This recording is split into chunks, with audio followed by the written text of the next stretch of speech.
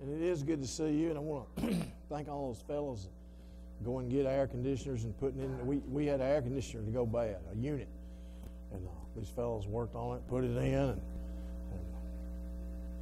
traveled to get the thing. 5 ton, right? 5 ton unit.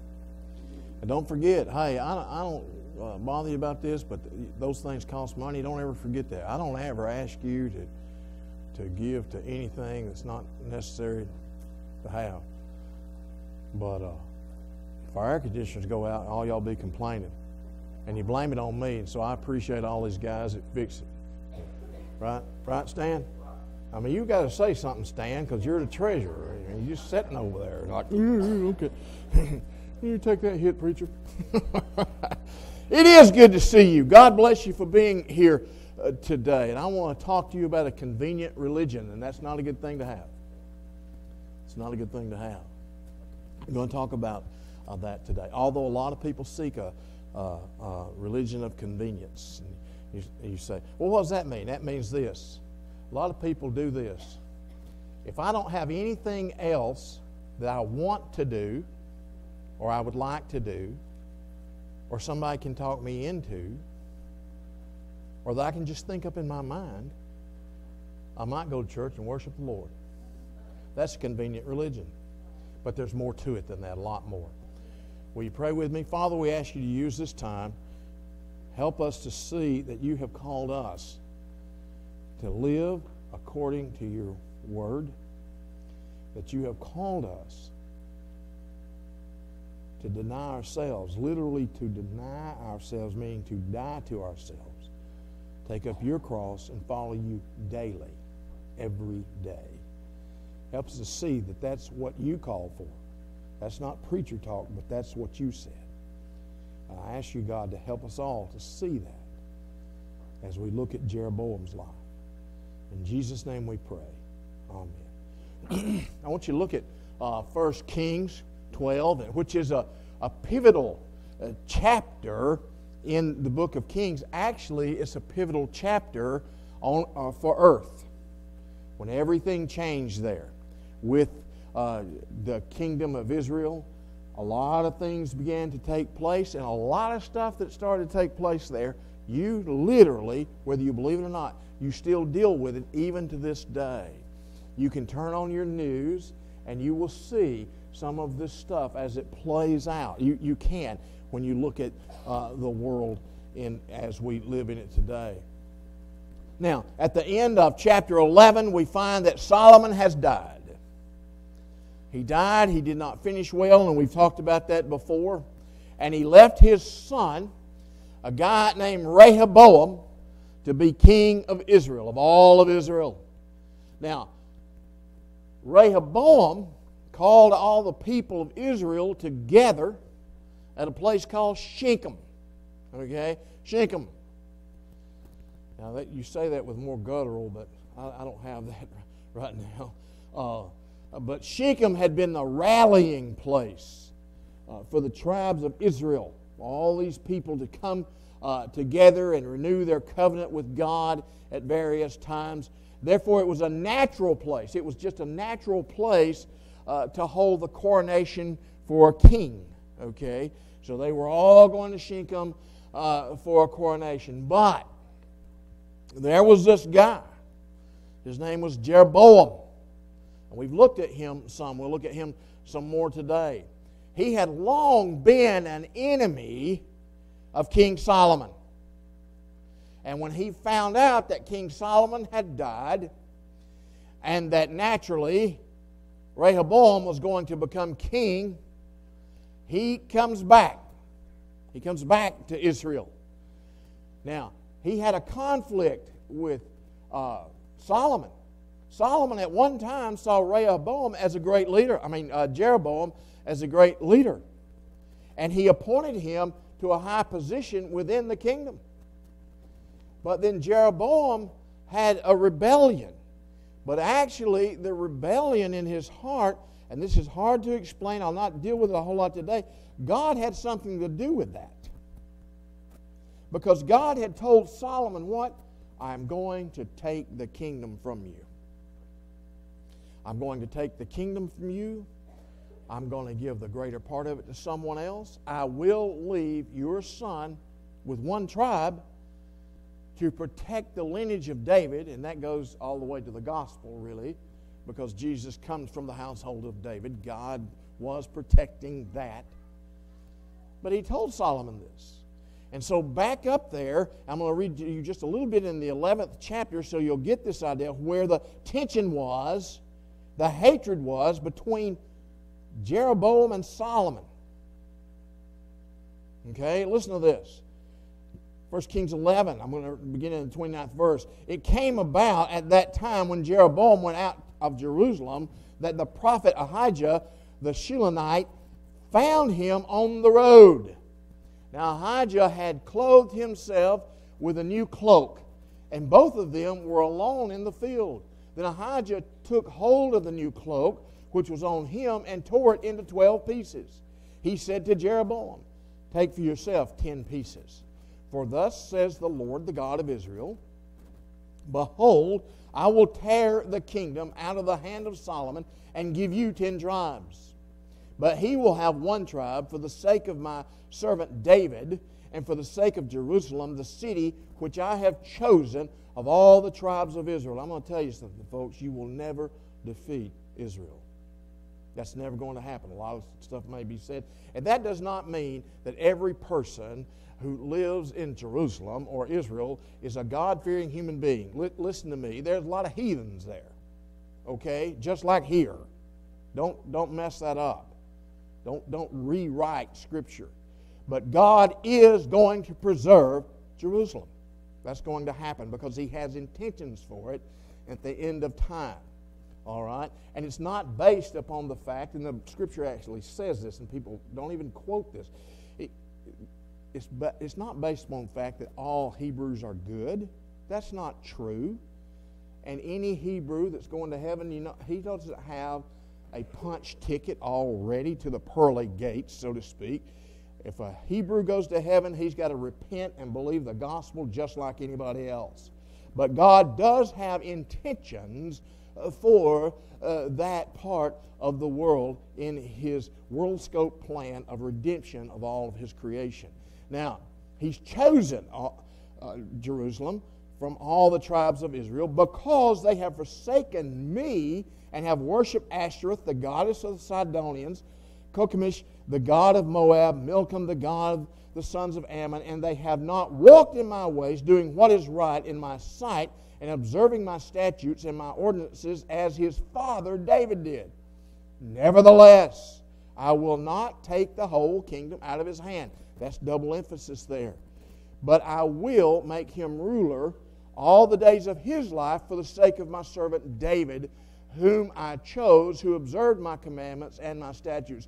But I will take the kingdom from his son's hands and give it to you, even 10 tribes. But to his son I will give one tribe, that my servant David may have a lamp always before me in Jerusalem, the city where I have chosen for myself to put my name. Double emphasis again. I will take you, and you shall reign over whatever you desire, and you shall be king over Israel.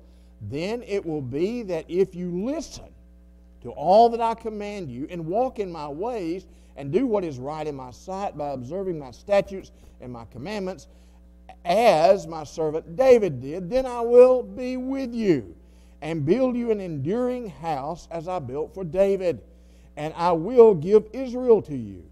Thus I will afflict the descendants of David, but not always. Okay? But not always. And that's an eschatological statement about the end of time. They will return. Now listen. When Solomon heard this, when he heard that Jeroboam was going to get the major part of Israel, well, he decided to hate Jeroboam. Now, he didn't say, well, it's my fault. He decided to hate Jeroboam, and he tried to have Jeroboam killed, but God protected Jeroboam and let him escape down into Egypt. Okay? He sent him down into Egypt, and there he lived until Solomon was on his deathbed, so to speak. Now, that's some intrigue, right? Somebody ought to make movie out of that, right? Jeroboam and Solomon. That'd be a better movie than this. What is it? I saw one of y'all put on Facebook how many Hallmark Christmas movies are about to appear. That burdens my soul. Don't say that. I saw that too. Your son-in-law is going to be in one. That may be the only one I watch. But this would make a good, better than James Bond. I mean, all this intrigue in this story right here. Now, it is also strange when you look at this. It is somewhat strange that with all the wives and all the concubines that Solomon had, the only son that's ever mentioned is Rehoboam. Okay, the wisest man in the world had a nutcase for a son, and that's really true, as you'll see that shortly. He followed him as king, but he's the only son ever mentioned in the whole Scripture from Solomon. That's amazing, isn't it? Wow.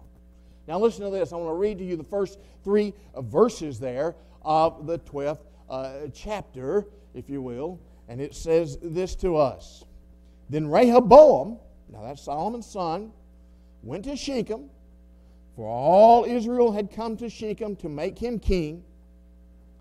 Now when Jeroboam, the son of Nebat, heard of it, he was living in Egypt, for he was yet in Egypt, where he had fled from the presence of King Solomon. Then they sent the northern tribes, the 10 tribes, they sent, and Jeroboam and all the assembly of Israel, they sent for Jeroboam, and all of the assembly of Israel came and spoke to Rehoboam. Okay? Now, and what they basically said to him was what? Your daddy, Solomon, was a hard taskmaster. Now, why would they say that? Well, Solomon had, he started a draft. And he started a draft of Israelites in order to do what? 2 things. Build his palace and build the temple. And they built it. Okay? And a lot of people resented that. But they said, you need to lighten up on us. Don't charge us so many taxes like your daddy did. And if you will lighten up and quit charging us so much tax. And look, the temple was already built. The palace was already built. There was no reason to go on with this forced labor thing, but they did. Sometimes when things start and they should end, then they don't end. Now, a lot of you could start talking all about that, but that's true. That's always been true in any political system, and Israel had a political system, but it was forced labor. And so they said, look, man, get off that kick and give us some freedom. You don't need to be famous on our backs in blood. Really and truly, that's there. Well, Rehoboam does what? Well, he goes to Shechem to be crowned as the king of Israel. But he's not thinking this thing through, because surely he knew, just like everybody else knew, God is going to rip part of the kingdom away. God's not going to let me rule it all. But he was greedy. He was sinful. He was self-possessed. And so what does he do? He goes out there to be crowned king, but guess who showed up for dinner? Y'all remember that movie? Guess who's coming to dinner? I love that movie. I love it. But Jeroboam shows up for dinner. He's come all the way from Egypt, and the Hebrews had enlisted him to go up to Shechem to lead them in the request, to Jeroboam to lighten up the tax load, man. To lighten it up and to lighten this work burden you put on all of us. And Solomon had placed this on them, like I said, when he was building the temple and building his own palace. A lot of years there. A lot of years. And they said to him, if you'll lighten up this burden that your father put on us, we'll serve you. We will submit to you as king. Rehoboam says, well, fellas, look here. Y'all give me 3 days to think about this. Give me 3 days, okay? And I'll think about it. And you come back and I'll give you an answer, okay? You ever went somewhere to talk to somebody and they said to you, well, give me a little time to think about it, but before you left, you already knew what they were going to do. You know, if you ever tell somebody you're going to think about something, think about it. Don't lie. Rehoboam was lying. Okay, he's just lying. He knew what he was doing. And I'll prove that in just a moment. So Rehoboam asked them, like I said, to give him the 3 days for an answer, and then he consulted with the old counselors that his father had always used. Wise men who understood the government. They understood the people of Israel. They were out among the people. They had lived, and they understood a lot of things. Look, let me tell you something. I'm for millennials. Don't spit in the face of a gray hair. Because those gray heads, they know some junk you don't know yet. And you know what amazes me? I've had the opportunity to rear 3 generations of humans. Okay? I got Gen Xers and, you know, and afterburners, and millennials, and then some of them, they ain't named them yet because they don't know what they are. I mean, really. Sociology hadn't named them yet, right? There's a generation that they can't even name yet. That's amazing, isn't it? Yeah. Are you going to name them? They're going to give you that opportunity? All right. Well, don't call them what you've been calling them. I'm joking, Dr. Stumbo. You know, I love you. I feel for you. But listen, they say to him, they've been around, they know, they understand the scene, they understand the people, they know what's going on. They know that the seeds of rebellion have been being sown in Israel for several years. They know that it's coming to a boiling point. They know that when Solomon had finished that palace, there was no reason on earth for him to continue with this forced labor and this high taxation. He was just doing that because it had been convenient and profitable to him, and he had also lost focus on worshiping God. See, when leaders lose focus on God, you're doomed. Listen, so he asked them, and they said, well, look, Rehoboam, if you'll lighten that load, if you'll treat these people right, and you know, in any kind of leadership, that ought to be true. If you treat people right, they'll help you. They'll work. But if you treat people like a dog, well, as soon as they can, they're going to bite your heel, right? And a big dog will bite up a little higher. But, you know, get that in your mind. They said, they'll serve you forever. Rehoboam, he said, nah, I ain't doing that. See, he already knew. He was just trying to look cool. I'm not doing that. I'm not going to listen to you guys. I know my daddy did and all that, and all y'all said he was the wisest man in the world. But Rehoboam's the king now. I'm the man now. You know, it's kind of like, you know, Denzel Washington in that movie. You know, King Kong ain't got nothing on me. Y'all remember that? Yeah. All right, that's where he was. He refused wise counsel. Then he goes to the younger guys that he had grown up with. Not that they were counselors, and many young people are good counselors. Okay? They've walked with Jesus. They know. They have some God-given wisdom. That's not what we're knocking here. But he goes just to the guys that grew up with him. His gang. His buds. All his BFFs. Right? You know? How many of y'all, first time you ever heard of a BFF, you were trying to rear children? I didn't know what that was. I thought that was some kind of cussing. I said, whoa, whoa, whoa, whoa. What does that mean? Whoa, here. What? Let me see that phone. What is that? I want to know what that is. Best friend forever. You know, blow your mind. Okay? But that's who he went and talked to, and they gave him some bad advice. Because, hey, their buddy's the king now. This can put them in good places. So they gave him some bad advice. So they told him, I don't listen to that. Tell him that your daddy, you know, his rule was as thick as a little finger, but your rule is going to be as thick as your waist. You tell them that my daddy might have whipped you with whips, but I'm going to whip you with scorpions. And when he says scorpions there, you look that up, he's not talking about bugs, okay? There was a whip back then that they tied glass in, or not glass, but pieces of bone and sharp instruments in the end of it, and if you were beaten with it, it would rip your skin off. Actually, the cat of nine tails that they used to crucify when they crucified Jesus to whip him was such an instrument.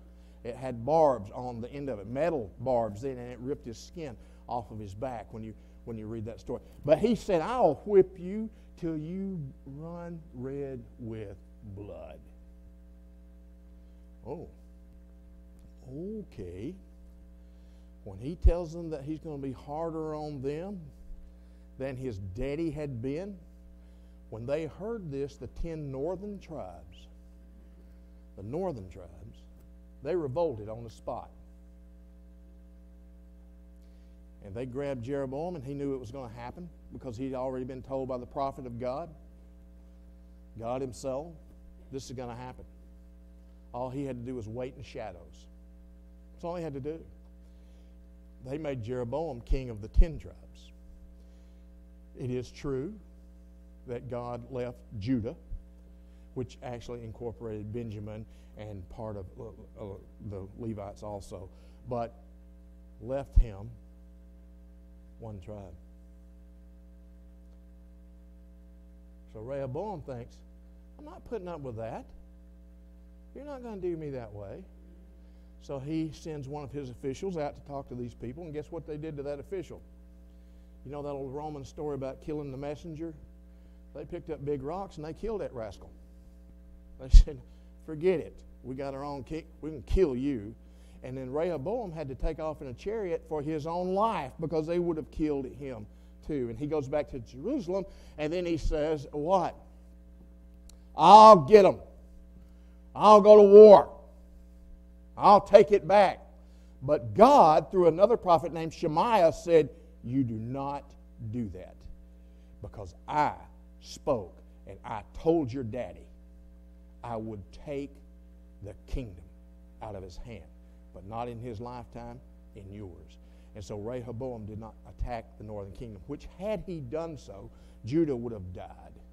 He only had 180,000 soldiers, period, at that time. They would have been dead. No hope. They couldn't have won that battle. That was pride of a leader. Pride's a killer, isn't it? It's a killer. So, the kingdom of Israel was now split. There was what we call, and any time you're looking at church or the history of Israel, you'll hear about the northern kingdom and the southern kingdom. You'll hear that all the time, okay, because it goes all the way through to the end. But now the whole kingdom of Israel is split. It's gone. It's torn apart. Rehoboam ruled the southern kingdom. Jeroboam ruled the northern kingdom. What had taken David and Solomon 80 years to build, Rehoboam in his pride blew it up in one day. Isn't that amazing? You know what? Unity is the most fragile thing there is to protect in anything. In your family, in government, in a church. Unity is the most fragile thing.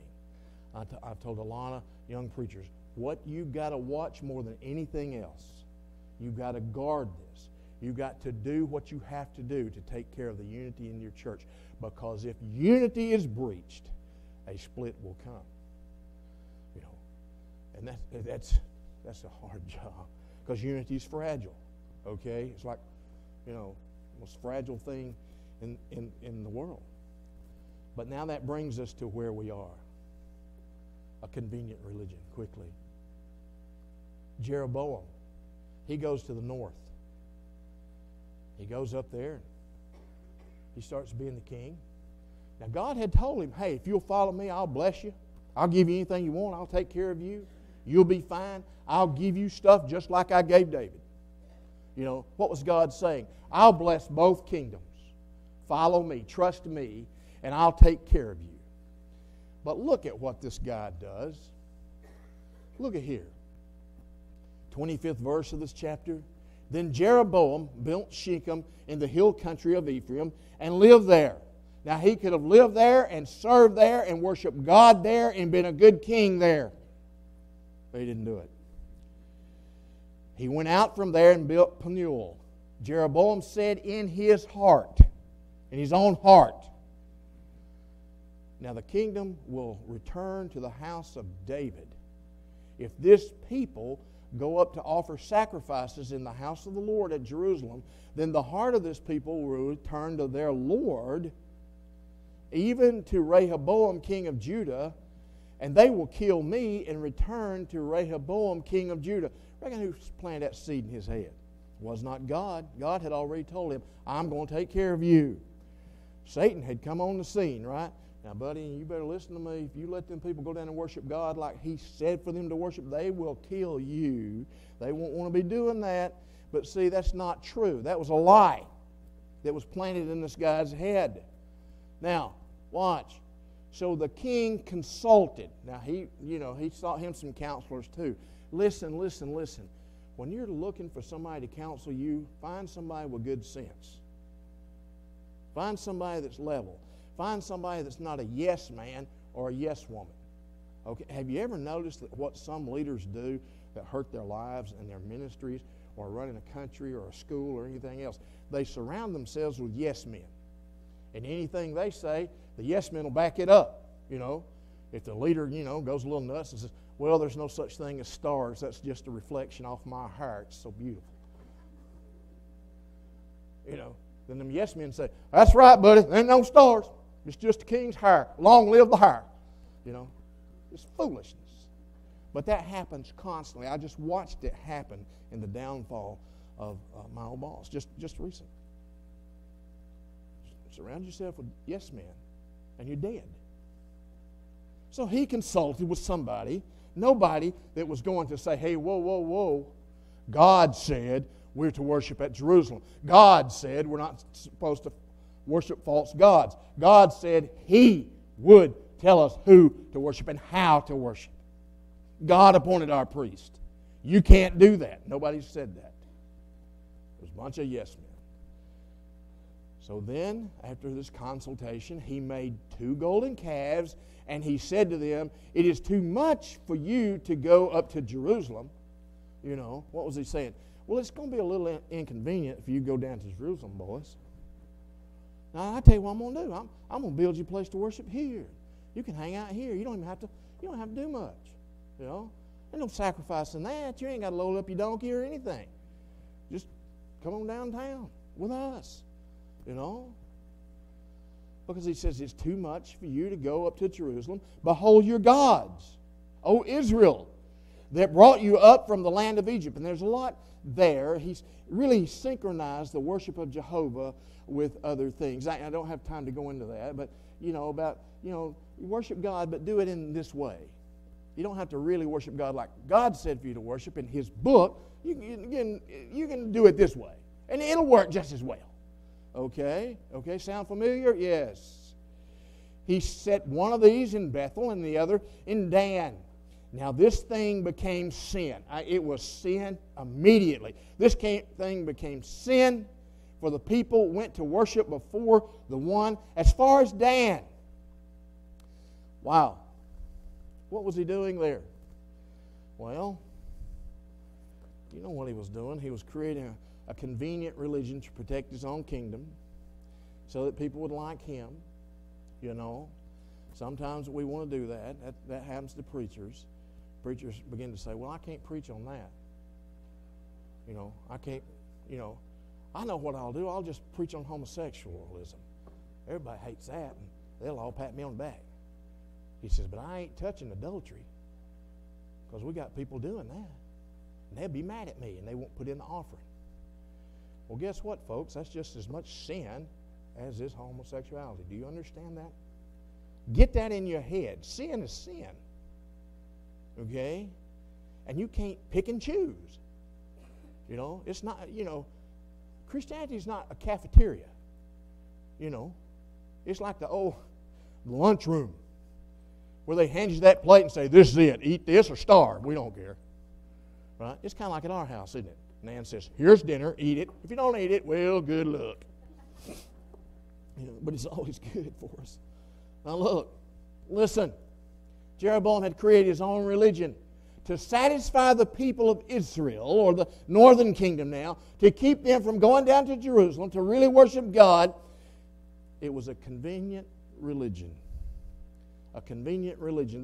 That's exactly what Jeroboam did. And that's what a lot of people do even today. It's been going on forever. Actually, Nimrod was doing this back in the 11th chapter of Genesis. That's exactly what he was doing when he said, let's just build us a tower to heaven. We'll worship God like we want to. We got this down. Right? And then that's when God said, no, you don't.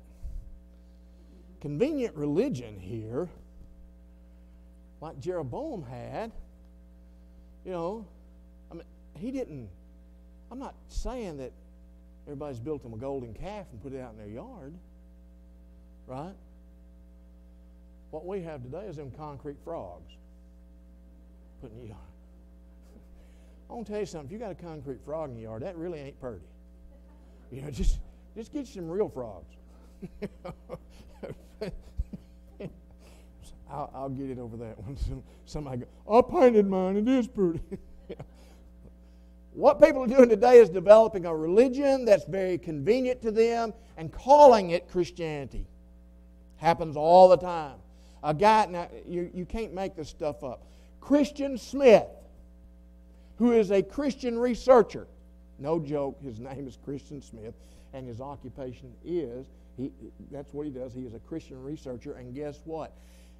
He's at the University of North Carolina. That amazes me even more because I had a son that went there. Well, that's another story. But look, Christian Smith, he's a Christian researcher, as I said. He's given the newest form of convenient religion in America a name. He gave it a name. He looked at it for years and he gave it this name. He calls it moralistic therapeutic deism. Let me describe it for you a little bit. He says that this new religion, or moralistic therapeutic, I'm just going to call it MTD because I can't handle that, all right, consists of beliefs like this. Now listen, let me give you this quickly here. Watch. A God does exist. A God does exist. Not the God, but a God. Okay? Be careful when you read stuff like that. A God does exist who created the world and watches over human life on earth. Second thing, God wants people to be good, be nice, and be fair to each other, like the Bible, watch, and other religious books teach. The Quran, all that. Like they all teach. Meaning what? What does that do? That gives other religious books equality with the Word of God. That's a mistake. That's a red flag. Third thing, the central goal of life is to be happy and to feel good about yourself. Be happy. Don't worry. Y'all remember that? Yeah. A fourth thing, God does not need to be involved in your personal life. Oh, meaning you can control this. If you decide you want to do something, hey, if you're not hurting anybody else, it's okay. No, it's not. It's not okay. But they said, God doesn't have to be involved in your personal life except, watch, here's the exception, except when you need something or you have a problem you cannot solve on your own. Boy, that's a striker right there. You know what? I need God when I'm in trouble. I see this on the internet all the time. Oh, when I'm in trouble, I call on God. Or they do it like this. Whatever I can't handle, I'm going to give to God. That's a suicide note. That's a suicide note. Let me tell you something. You can't handle any of it. None of us can handle it. If we start running it, the boat's going to sink, okay? Your boat don't float unless God is not in the passenger seat, but He's driving the boat, okay? Because we will run that thing aground, all right? We will be like the Titanic. This boat's unsinkable. It is a great witness to the wonderful, inventive nature of mankind. And what did it do? First time out, it made Leonardo DiCaprio famous. Right. But and then a fifth thing here is, watch this. Get this. This is dangerous. All people who have been good go to heaven when they die. It's like that movie, All Dogs Go to Heaven. You know, all people who have been good. Now, all this I've shared with you, good according to whose standard is one thing you got to look at. And the Bible says none of us are good.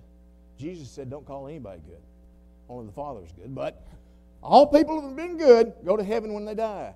Now, you can call this convenient religion, or, you know, what Christian Smith calls a moralistic therapeutic deism. You can call it, really, if you want to make it easy to grasp, whatever makes you happy religion. Whatever makes you happy, baby. You know? This religion of convenience is about taking a moralistic approach to life. It's very moral according to human morality, not God's morality. There is a difference. It teaches that the basic element of living a good and happy life is being a good and a moral person according to the morals you've set up for yourself. That's it. In addition, these things.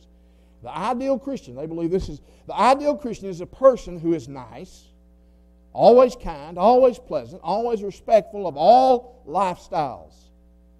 Okay. Now, when I say this, don't misunderstand what I'm saying. I'm not telling you not to give people human respect. But there are things in this world that are wrong.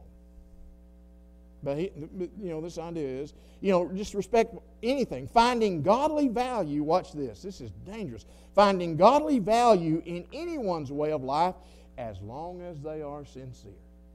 That goes way back. Well, she's so sincere.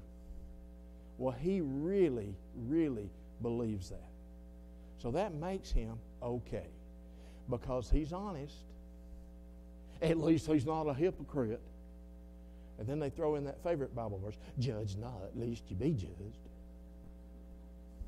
Yeah, come on now. Y'all know I'm right. Another thing here, in addition, the ideal Christian is responsible, tolerant of all others, always working on self-improvement in order to get along with all other people. Okay? We're supposed to work toward improvement in our life that we glorify God. That's why we do that.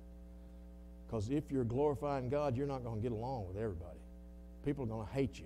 They crucified Jesus. And he was the kindest, most gentle person that ever lived. The Old Testament says he would not even bruise a reed. Wow. But, that's why you work on self-improvement. Behavior modification, all that stuff. Listen, get along with everybody. Take care of your health, which we ought to do, obviously. Doing one's best to be successful in whatever you decide you want your lifestyle to be, no matter what it is. As long as you're successful in it, that's okay. Lastly here, those who practice this new religion of convenience consider any who have strong theological convictions, such as believing that there's only one way to heaven. A lot of people today believe there are many ways to heaven. If you really stick to it, that's a lie. That's a lie from hell. The father of that lie is Satan himself. He's been spewing that since the day he walked up on Eve in the Garden of Eden. It's old. It's not new. It's not that we have progressed mentally and socially so much. We are circular. We continue to go back and grasp that which kills us. People are still petting rattlesnakes and trying to call it a ringneck. Look, folks, a rattlesnake is a rattlesnake. If you kiss one, he will bite you and you might die or never talk well again. Okay? That's just true. And Satan is the devil. And he hates you. He hates the church of the living God, and he will do anything to modify it according to his concepts, because according to his concepts, he can take the whole thing to hell. Now, these things are true. This is just true. And this is where we are in our culture right now. Look, this is point of spear stuff, folks. The Old Testament does tell us about Jesus, but it always tells us about where culture is. It always reveals things about where we live and the heart of man. Okay? Now look, it's hard to pull all this stuff out of there, but it's always there. If you have strong theological convictions, such as believing that there's only one way to heaven, or that the Bible is the Word of God, and nothing else is the Word. Look, listen, this is the Word of God. Other religious books are not the Word of God. They are counterfeit. Now, as soon as I say that, people's brains may think in a certain way, and this is how it happens. When you have those strong convictions, people that have grasped this new, convenient religious concept, here's where they are. They think you are ignorant and tolerant, and that your voice should be marginalized. I don't pay any attention to them. They're crazy. They also say, yeah, I believe there's a God. Let me tell you something. Just saying that you believe there is a God has never been nor ever will be synonymous with an expression of saving faith. Demons believe there's a God and they tremble, but they are not saved. That's what James said. You know, they believe we must be completely tolerant of every other belief that would ever come along, no matter what it is. Otherwise, we're just being judgmental. There it goes. You know, people's favorite verse: "Judge not, lest you be judged." And they're pulling that out of context every time they use it. I've heard that so many times in my life. It's just like, you know, I don't care. Yeah. I don't care. When people say that to me, it's just like me eating a hot dog. You know, say it again. Go ahead. Put more mustard on it. Yeah. Look.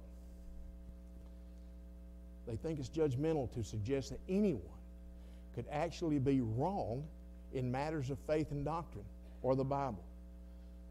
Well, whatever you believe is right for you. That's crazy. That's not true. What if you went to your doctor? I'm thinking about doctors a lot lately. So are many of you. What if you went to your doctor and she said, well, you know, you're pretty well educated. What do you think I ought to do? Because whatever you say is what we'll do, because we can't make a bad decision here, or we can't make a bad incision. Hey, if I get the wrong leg, that's okay. It don't matter. Well, you would do what? Fire the doctor. You'd say, are you insane? Get me a nurse and get me out of here. Give me back my clothes. You know, right now, I'm gone. If you don't get my clothes, I'm leaving like this. You know, you wouldn't put up with that, would you? And you'd be crazy if you did. But this comes out about faith. Oh, nothing's actually wrong. Whatever you believe the Bible teaches is what is right for you. That's a suicide pill, folks. Again, or they say the Bible says, oh, this is dangerous. I've heard this in Sunday school classes. Not here. I've never heard this in my Sunday school class. Okay? I've heard a lot of opinions, but never this. Okay? All right? People say this. The Bible says one thing to one person and something else to another person, and we have no right to say one is wrong and the other is right. Look, here's what's right. This is right. And the rest of us are wrong. If my opinion is not here, then I'm wrong. If my thoughts, my actions, and my conduct do not go according to the Scripture, I'm wrong. That's all there is to it. This is the standard. There is no other standard. All right. Now, let me quickly just say this, folks. This convenient religion is killing America. This convenient religion is killing the nation. It's killing the world. It's sending people to hell. You know, I was in a conference yesterday and my soul was burdened. And I'm thinking about teenagers and stuff. You know, I'm thinking, Lord, we have got to help them understand the biblical gospel. We, the leaders, if we don't, they're going to hell. We've got to teach them the truth. That's why what we're trying to do is create an environment where we evangelize and disciple people as best we can, because they got to know the truth. My friend, if I don't follow Jesus, I'm doomed. I'm doomed. As a Christian, if I go away from Jesus and just try to be convenient and be cool, I will crash and burn. Now, I don't mean go to hell, but I'll be like Solomon. I'll be done. And I'm nowhere near as smart as Solomon. I'll be done quicker. Like in a day. You will too. When I was doing my doctoral research, one thing, probably about the only thing that I still retain, because when you start writing that dissertation, your brain collapses. But the one thing I retain is this. Worldwide, some researchers, good researchers, because you can't put Wikipedia research in a doctoral dissertation. They'll fail you, because Wikipedia is not a source. Listen to me. Only 4% of adult males on Earth, I don't know how they came to this, but this is long research. Only 4% of adult males on Earth live according to a biblical worldview. Only 4% of adult males on Earth, whole population, live according to a biblical worldview. And then we're trying to figure out what happened. We know what happened. We're not following God as a people. And when people say to me that the Southern Baptist Convention is crashing, and I know it is, I know it is. I know it is. And they're coming up and saying, what we're going to do, what we're going to do to fix it. Here's the only thing we can do. Follow God. Repent and follow Jesus. Stay focused on Jesus. Now, if you're here and you're a Christian, biblical faith is the only faith we can practice that pleases God. We've got to follow Jesus. What did he say for us to do? Again, die to myself. Take up the cross of Christ and follow him every day. Otherwise, I'm messed up. That's it. If you're here and you're not a believer, look, it's hard for you today because you hear so many weird things. But here's the truth. If you'll just recognize that you're lost before a just and righteous God, if you will repent of sin and believe the gospel, he'll save you. That's fact. That's all you got to know.